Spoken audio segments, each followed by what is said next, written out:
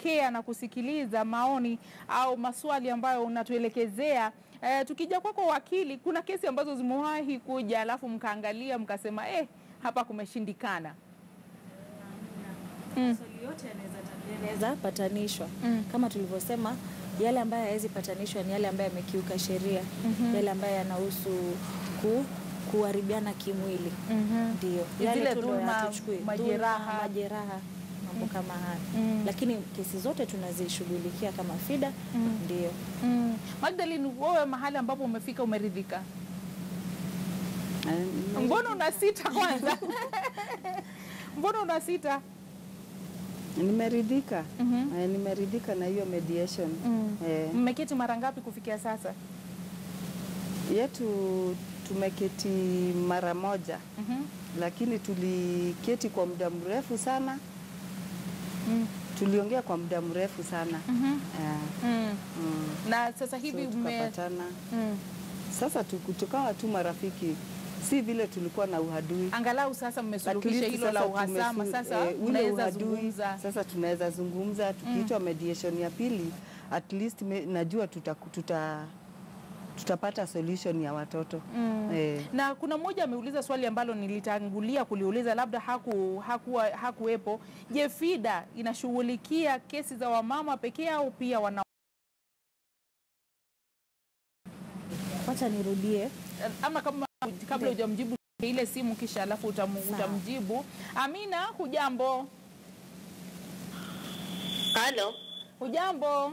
Hujambo. Na naomba iwapo uko karibu na runinga yako punguze sauti ya runinga yako ili tuweze kuwasiliana.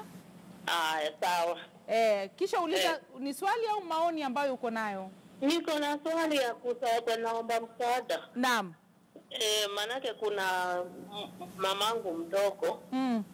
Walikuja wakanishauri niuzie shamba.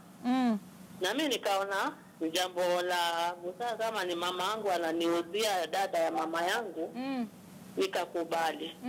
Nikienda na wakanionyesha shamba ndio hili, nikanunua 1125. Haya, mimi kwenda wakaliponionyesha, si nikaanza tu kulima. Waliponionyesha kumbe shamba ilikuwa si lake. Shamba likaanza mzozo. Mzozo sasa ikawa tutoke kwa ile shamba. Hata yeye alikuwa akilima, hata yeye akakatazwa.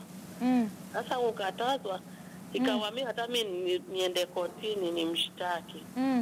Sasa kumshtaki wakanishinda kwa sababu mtoto wake ni prosecutor wa county council wa Machakos. Sasa si walikuwa wanajua vile wanazunguka. Mimi nikashikaje ikaambwa shamba hilo niuziwa, inasemekana ni la huyo mzee. Na hilo shamba siwezi kanyaga, hata yeye hawezi kanyaga. Sasa mimi nikashindwa, sasa nitafanya nini? Kesi ikakatwa hivyo ikaambiwa hiyo shamba niende nikalime hiyo. Sasa mamangu mdogo aliaga. Sasa imebakia ule mzee na mtoto wake huyo prosecutor. Sasa nashindwa mtanisaidiaje? Mama kama huyo umempata? Mamangu amekufa, ameaga. Naam, ni wakili namuuliza kama amekupata vizuri ili apate kukupatia ushauri. Ni mzozo ambao unahusu shamba ambalo aliuziwa kisha ikajulikana kwamba waliomuuzia hilo shamba halikuwa shamba lao. Mzozo kama huu ni kitu ambacho unaweza kumshauri kwamba wasuluhishe kupitia upatanishi au waende kotini? Kwa sababu mzozo wake unahusu familia. Si ndio? Familia mara nyingi tungependa kuzipatanisha. Kwa hivyo kama kuna njia ambayo inaweza patanishwa ni sawa. Lakini ndio tatizo lake linaweza shughulikiwa kotini. Na wakati ambapo ulaghai unaingia, kwamba mtu amekuuzia kitu ambacho anajua kweli si chake, ndio anakuuzia, kunakuwa kwamba labda kuna swala la ulaghai ambalo limeingia. Kama nilivyosema, upatanishi ni kwa hiari. Kwa hivyo utajua kulingana na vile ambavyo anavyoongea yeye, nilivyomsikia, mambo alomuzia ni mtu katika familia yake. Inategemea ule uhusiano na familia yake, anataka uendelee ama usiendelee. Maanake kotini kuna uhasama. Ukipeleka kotini na kushtaki, ukikuja kwa upatanishi ni kwa hiari. Kwa hivyo kama wanaweza kaa chini, mmeo aliobaki na watoto waseme ndio tumekukosea mwenzetu, tunaweza kulipa hivi na hivi ndio uwezo wetu na undo wakati wetu ni sawa.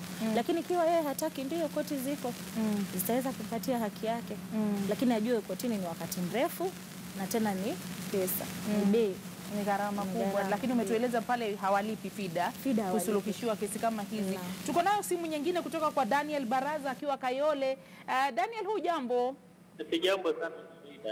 Shukrani sana kwa kuwa nasi katika taarifa za Jukwaa la KTN. Swali au maoni yako ni yapi kwa wageni wetu? Nilikuwa nataka kuuliza labda ile procedure ambayo kuna mtu ambaye anajua kuna shida, ni mwanadada akona mtoto, lakini bwana mumewe ni kama ajendani. Sasa na hata namba zake ana mtoto, lakini mtoto ni wake. Sasa sijui anaweza faidikaje huyo dada. Naam, hiyo ndio swali yangu kwa wageni wa studio. Na Daniel, sikupati vizuri, nadhani tutarekebisha sauti kidogo kisha tutaweza kuwasiliana nawe. Tuiye radhi sana.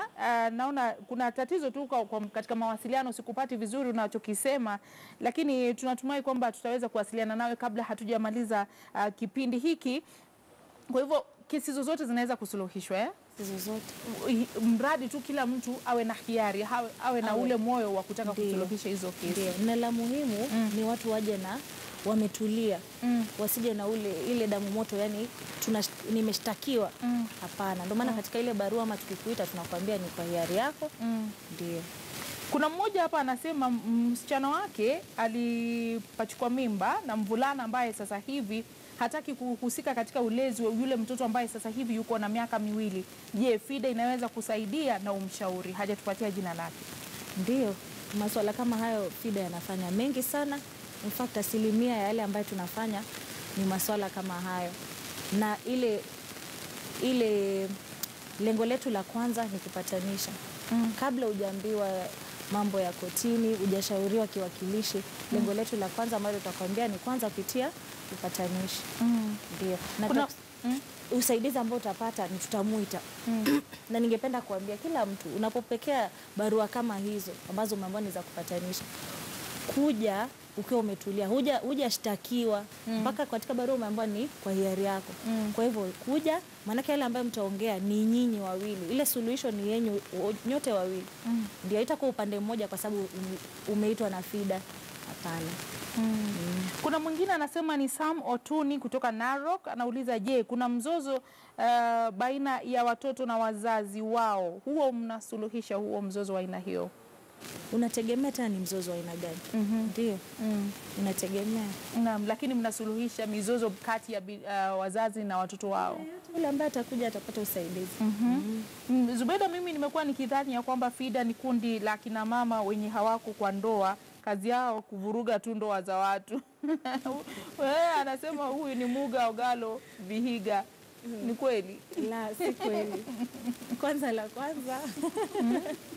FIDA iko pale kusaidia wakina mama na watoto, na inasaidia wakina mama kwa usaidizi wa kiwakilishi. Lakini kama alivyosema, kama FIDA tuna tengo lingine.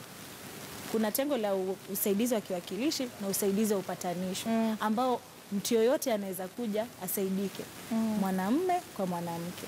Na kuna mwingine hapa anasema mtu wa nje akiingilia familia kama mazoea na bibi na kufanya boma kuharibika, mnafanyia huyo mtu nini? Kwa sababu mara nyingi huyo mtu anaweza kuwa ako sawa kifedha na mamlaka yake iko juu. Labda sijaelewa. Anasema kwamba kuna mtu labda anavuruga boma lako, lakini unaona wewe haumwezi kwa sababu labda ni tajiri, ana pesa, ana mamlaka ya juu. Unajua sasa unaambiwa usishindane na ndovu kunya, sio? Naam. Mtu wa hali kama hiyo mnaweza kuwasaidia vipi? Kwa sababu kuna wale labda wana kiburi, wanaona wao hawezi vile niliposema. FIDA katika tengo la upatanishi ni bure. Namjua kwamba pia kwa tengo la uwakilishi kwa wanawake na watoto ni bure pia. Ndio. Kwa hivyo unaweza saidika. Kwa usaidizi wa kiwakilishi tutakusaidia. Mnatoa pia mawakili kama wa FIDA kwa yule mtu ambaye hajiwezi kifedha. Ndio. Mnamwakilisha kotini. Tunamwakilisha. Na tena tuna uhusiano na watu wengine wa nje, mawakili wa nje ambao pia ni mamemba wa FIDA na kadhalika. Ndio.